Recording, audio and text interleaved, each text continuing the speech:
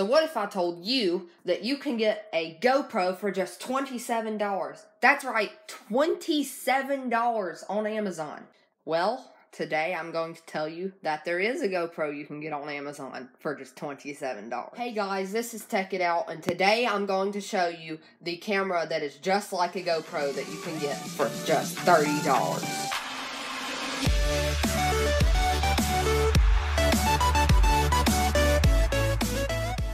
It's called the Ion Cool iCam S3000. It records in 720p video at 30 frames per second. It is waterproof for up to 10 feet, and you can put a 32 gigabyte micro SD card in it. So this camera is literally comparable to the size of a flashlight. I have a friend who actually calls it the flashlight. To access the SD card, you can lock this, especially like if you're going somewhere with like a lot of bumps, if you're using it on your bike, or if you go underwater and you don't want this cap coming off, you can lock it. But to take it off, you unlock it, twist it, and pull it off. And here is the SD card, and I have a 32 gigabyte in there, as you can see, SanDisk. And you can record an HD or WVGA, and I normally use HD because my computers won't play WVGA format. So, the next thing that is really cool about this camera is that it actually comes with a bike mount. You can also mount this camera to a tripod, or you can use the bike mount for another camera. Also, as far as accessories go, it also comes with this 3-inch charge/sync cable. Okay, so we are going to test this camera by recording a few shots of some iPhones and iPods and iOS devices, stuff like that.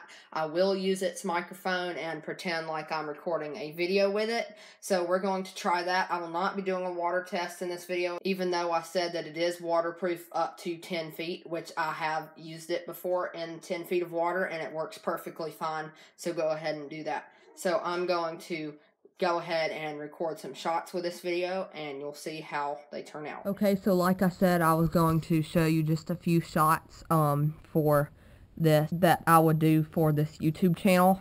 I'm not actually using these in my YouTube channel, but this is how the microphone sounds, in case you were wondering. And I'm not using a tripod. I normally use a tripod, but I'm going to show you how it works if I hold my hand steady, and then if I hold my hand really normal. So this is like, no, this is pretty steady. If it looks a little shaky, it's because I'm not perfectly still. And this would be another shot that you might see in my videos pretty commonly. And then if I'm not steady, if I'm just like normal, well, that's probably a little better because I felt a little more steady then. But if I'm just like walking, that's what it's going to look like. That's about how much you would bounce if you're walking. So that's what you would see. The microphone's about a foot away from my mouth. It's not very clear. It's not the clearest microphone, but I'll do one more look just at my iPod here. Okay, so this is how the microphone sounds and how the camera looks. Once again, it does record at 720p, 30 frames per second, which is what my last video was halfway recorded in because my camera started having issues, so I had to use my iPod. And I've been using it in 720p at 30 frames per second. So it's really not that bad. There's two small things I would warn you about for this camera, but it is no reason why not to get it. The first thing is, after you just charge your camera, or even possibly just plugged it into the computer or the charger, you'll have to record it for a few seconds or until it automatically stops recording, because it will do that the first time after you've unplugged it from a computer or charger. So you just have to wait. But I'm not sure if it only does that when it's fully charged. Sometime it doesn't for me, but it always does it after I've just fully charged it, which, by the way, the little red light up here turns off when it's fully charged.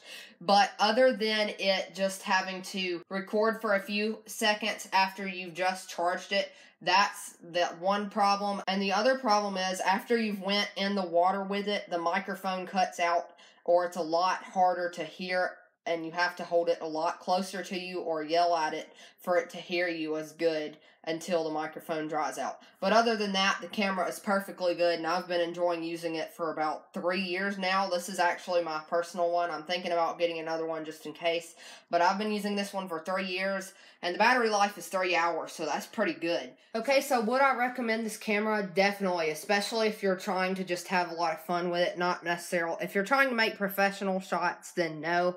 But if you're just trying to have some fun, maybe at the pool, maybe on your bike with the included bike mount, or just trying to have some fun with it in general, trying to do some different videos and stuff, I would definitely recommend it, considering it's only $30 on Walmart and $27 on Amazon. Links to buy it will be in the description below. So I hope you enjoyed this video. Please subscribe to my channel. That would help me a lot. And like this video. Peace.